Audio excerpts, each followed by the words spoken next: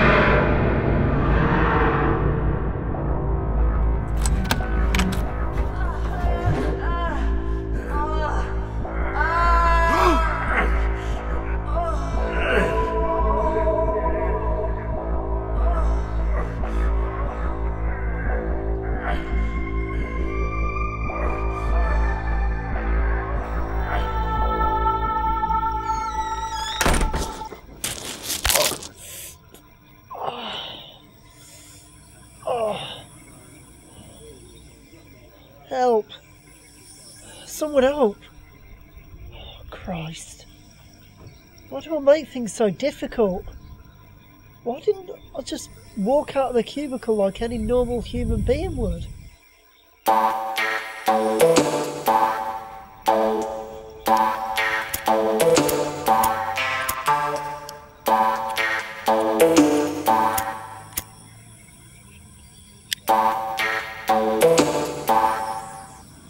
Don't beat yourself up, mate. This wouldn't happen if you learnt to relax, would it? What do you mean by that? Do you know why I'm here? Get yourself up on your feet. Surely haven't you broken your ass from that height? You didn't answer my question. Can you tell me why 1 minute I was walking out onto the road, about to be run over, and the next I'm in a cubicle with a toilet, and then I climb out the window and I find myself on the gravel. And now I'm being spoken to by a man in a leather jacket while I'm incapacitated with pain. Am I imagining this? Is this real?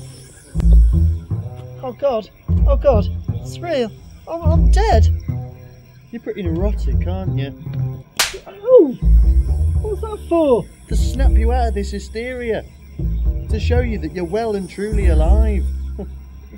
Oh, me and you, Danny boy. We're going to get you out and about. We're going to have some fun. You know my name. You do know where I am. Therefore, you can tell me why I'm here. Oh, Danny. Danny. I don't know why you're here. I don't know why anyone is anywhere. Yeah, I find myself places and I've no idea how I got there. That's usually the whiskey. But even so, I don't ask boring questions. I just go with the flow, ride the waves, drinking the beer and you know what else? So, how about you stop asking stupid questions and just take it easy? Hey, sorry I asked. But, you know, I'm paralysed here with pain. You could come over and give me a hand to get up. Then perhaps I'll stop asking these boring questions and we can have some fun. Oh yeah, sure. Sorry mate.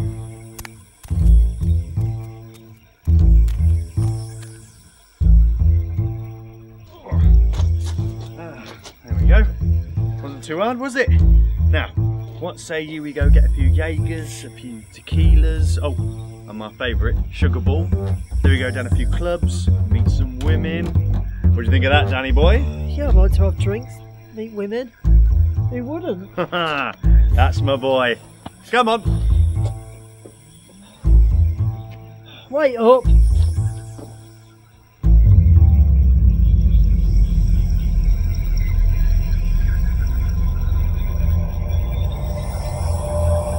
Oh, all right, Danny boy. What's the matter? Do you have some doubts about our hedonistic night out with old Jack? Jack, that's your name. Oh, well done. You didn't think it polite enough to ask my name. How rude of you, Daniel. I'm sorry, but social skills lack from time to time. But I was flat on my back. I wanted to get out of that situation. Thanks, by the way. Ah, it's alright. Don't worry about it. I'm not very good with names anyway. I just sort of guessed them. But you knew my name. I guessed.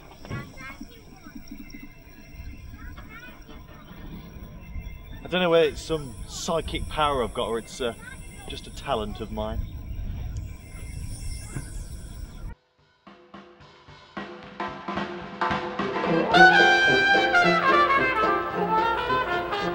These drinks are pretty good. I'm feeling a bit drunk already. Steady, Daddy boy. Don't get ahead of yourself. I'm way ahead of myself. In fact, I'm that far ahead of myself. I'm not even thinking of April anymore. In fact, who is April? Well, she's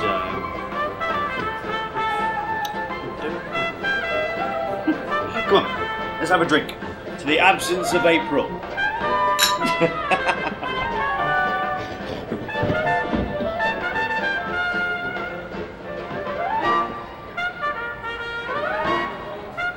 You know you're psychic, or you've got this talent for guessing names or whatever you like to call it. How did you know my name was Danny? What makes me look like a Danny? Well, you're quite whiny. I'm not whiny. I'm sensitive. Same thing.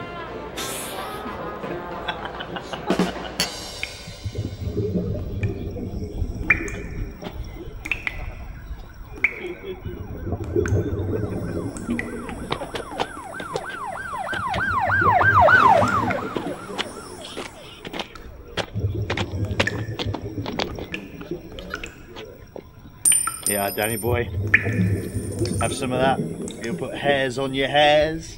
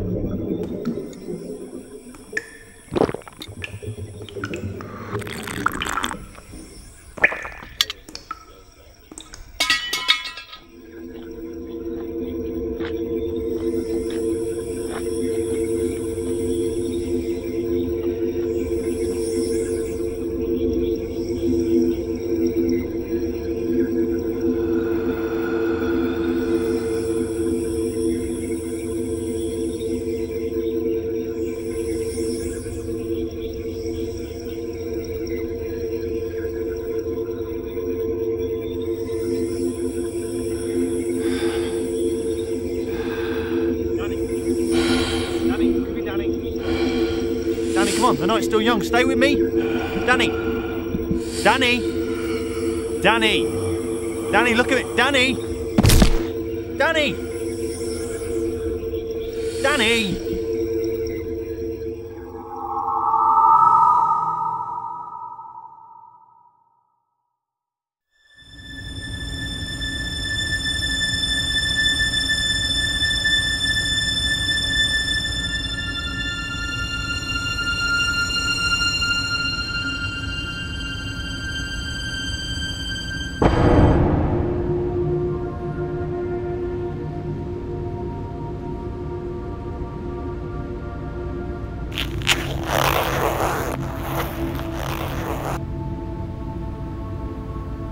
Danny! Oh, what a lovely birthday surprise. Sorry, where am I? Am I losing my mind? A minute ago I was having drinks with Jack and now I'm here. Don't try that one, Danny. You can't get out of it that easily. I've smelt the meat cooking in the oven and I've seen the table set up for two. But I didn't. Well, you're dressed for the occasion, aren't you?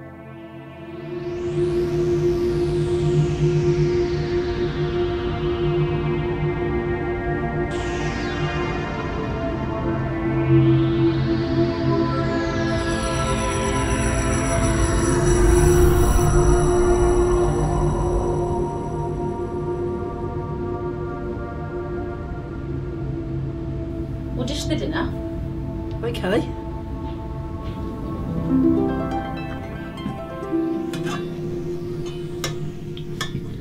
Thank you for this, Danny. I really needed cheering up.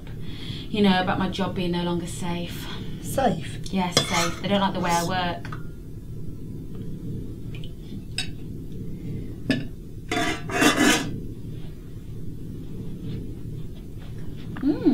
This is delicious. Sorry if I seem a little down. It's just this whole scenario at work. It's all out of hand. Like I need this packed for my birthday. I turned 26, no kids, no marriage, and by the looks of it, no job. Well, I wouldn't worry about kids. You've got at least another 5 years on you. What, before my biological clock is up? Cheek of it. I'm sorry, I didn't mean to offend. I was just trying to comfort you. What did you mean about your job not being safe?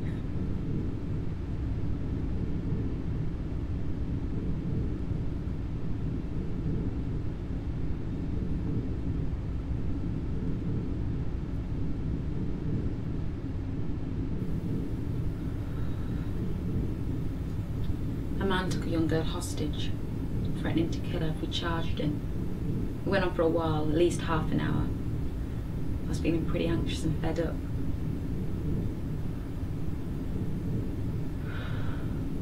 My hand was beginning to ache, and I noticed he started digging the knife into her neck a little deeper.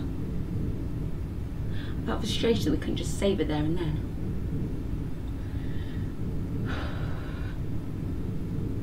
Well, that's when I decided to pull the trigger.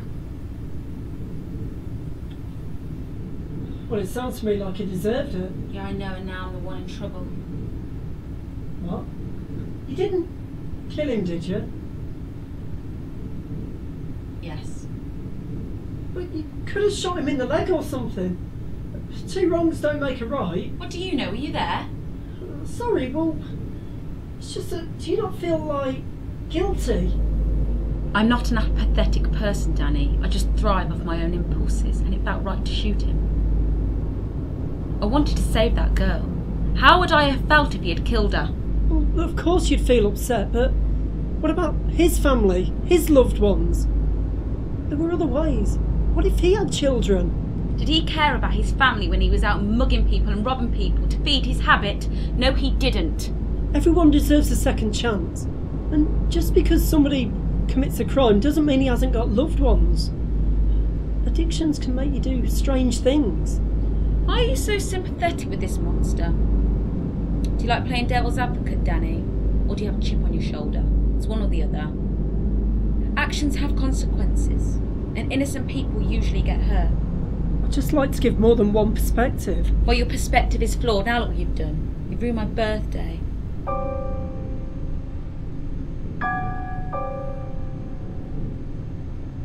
I'm terribly sorry. How can I make it up to you? Well, you can make it up to me by serving that gorgeous chocolate gateau cake, which we can eat upstairs. Sounds great.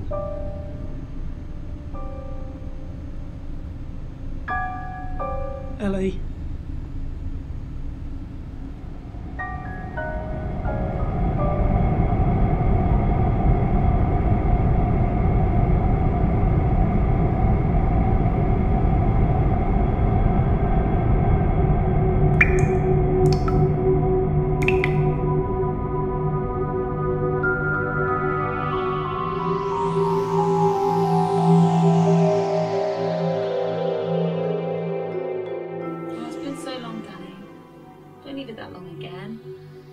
Sorry. I'm just scared about losing April. Who's April? No one. I'll have to use the bathroom. Danny? Danny!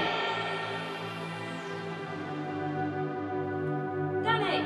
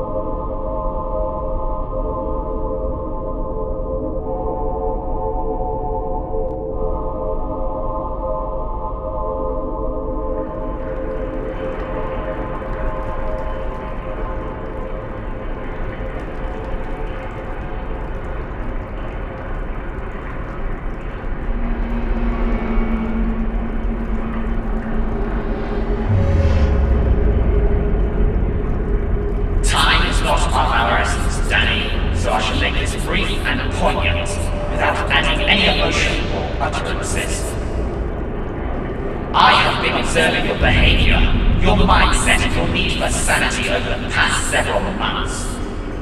I thought it was only necessary to restore some belief back to your so-called life.